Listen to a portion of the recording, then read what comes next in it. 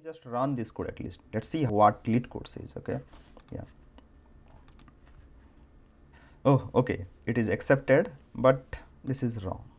Okay. Hey guys, Sandeep here. Welcome to InterviewDose. Today I have taken a easy problem from LeetCode, minimum depth of a binary tree. So given a binary tree, find its minimum depth. Minimum depth is the number of nodes along the shortest path from the root to its leaf node. From the root node down to the nearest leaf node. Before we solve this problem, let's go and solve another problem in the similar line, which is maximum depth of binary tree. Okay, so which is nothing but our height of the tree, right? So maximum depth is the number of nodes along the longest path from the root node down to the farthest leaf node. Okay, so that's the only difference, right? Okay, to solve this problem, we can traverse the tree in any order, like pre-order, in order, or post order, which all fall into the DFS category, right? And we can count the depth of each subtree, and whichever is maximum, we will return that, right? Let's do that quickly. If root equal to null, then return 0. So this is the base case. Now int max left equal to 1 plus 1 is for the current node, max depth root left. Here we have calculated the max depth of the left subtree. Now int max right equal to 1 plus max depth of the right subtree, right? So we'll pass right node. Good. Now we have to return the max of the max left and the max right, right? So return math dot max left and max right. Yeah, this is good. We can even remove this 1 plus from here and 1 plus from here, and finally we can do this like this, right? Okay, let's run this code. Cool. Now submit. Nice. Okay, so we'll take this idea and we'll solve the minimum depth of a binary tree. Let me copy this code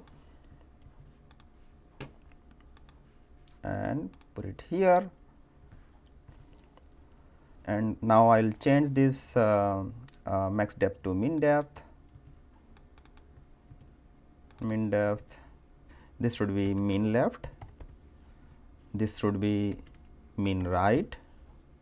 So min left is min depth of left subtree, min right is min depth of right subtree, and finally return the math dot mean of min left and the mean right.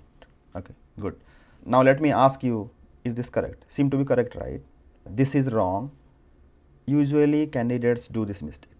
They think that minimum depth is very similar to max depth, and without thinking much they just write this code. Okay, and this is wrong. Okay, why? Think about a skewed tree.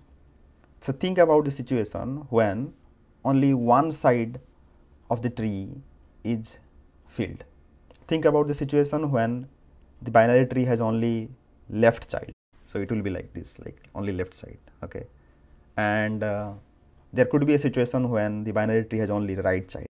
Okay, in that case the minimum depth, if we will write this way, then it will return 1, because math of mean of 0 and something is 0, right? So that's wrong. We must have to handle that scenario. Okay, let's do that quickly. So if mean left equal to 0 or mean right equal to 0, which is the skewed tree, right? So in this case we will return the max of the mean left and the mean right. Okay, so that's what we have to do here. Return 1 plus math dot max mean left and mean right. Yeah, we are good to run this now. Let's submit this. Cool. Yeah, in this session we saw that even though the problem looks similar, it is not the exact problem that we are solving. So take a pause. So think about the edge cases well before you write the code or submit the code. That's all for now. See you next time.